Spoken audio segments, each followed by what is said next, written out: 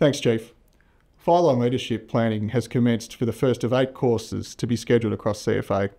The courses will be delivered by Jamie McKenzie from Red Flag Leadership with the assistance of selected volunteers and staff from previous file-on courses. Each course will comprise of 2 full weekends and 24 participants per course. Dates are being set for November, with more courses scheduled in 2025 during March, April, May and June. Members will be selected in conjunction with their operational leadership pathway initially, including the roles of crew leader and strike team leader, as we will have a focus on new and current leaders within these roles. This sees the return of an exciting leadership program designed at developing our current and future leaders. CFA has recently launched our new online instructor availability tool, which is designed to streamline the scheduling of training and enhance communication within our learning development teams. Through the use of the tool, we aim to bridge the gap between instructor schedules and training needs, offering a more organised and responsive approach to planning. Volunteer instructors can input their availability using the tool to support the scheduling of training sessions, workshops and other learning activities. The interface is intuitive, allowing instructors to easily update their availability, preferred times for delivering training and any periods they are unavailable.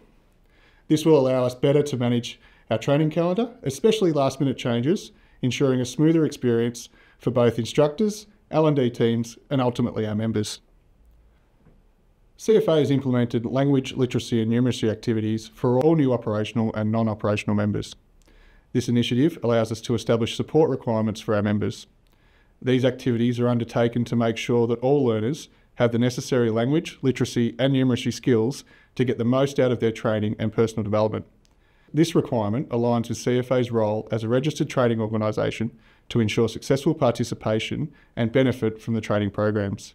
Every new operational and non-operational member will need to complete 3 modules at the end of the volunteer recruitment process before they can move on to their general firefighter training units, or for the non-operational members, attendance for any other courses. Existing members are currently not required to complete the activities.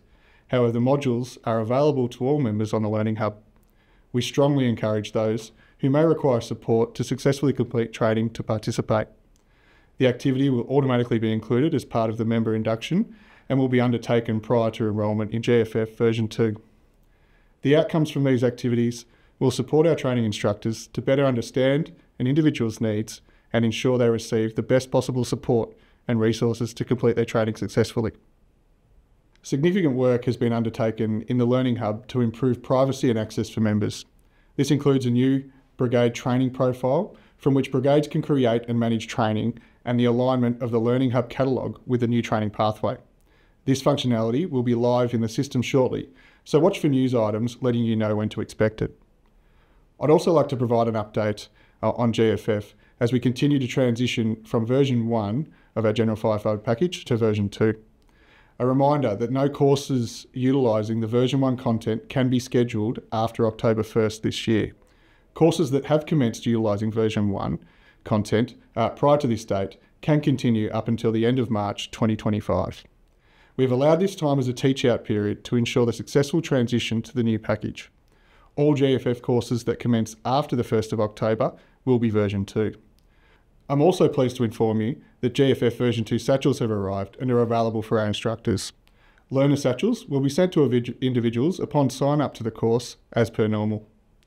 Finally, I'd like to invite all members to celebrate 40 years of service of our Wangaratta Training Campus, which is the oldest of 8 training campuses managed by CFA across the state. To celebrate, we'll be having an open day at the campus on Saturday the 5th of October from 10 a.m. until 3 p.m. During the day, we'll be welcoming members with their families and friends to witness hot fire demonstrations, historical vehicle displays and demonstrations, a tour of the grounds and pad area, and also a barbecue lunch.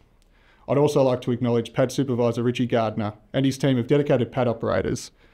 Richie has managed the campus for more than 20 years, ensuring the quality training for our members across the North East region and many additional parts of the state. I look forward to celebrating this milestone with our members. Should you wish to attend, please RSVP via the QR code on the screen. We look forward to another busy month in the training team and providing more updates on the next volunteer forum. Back to you, Chief.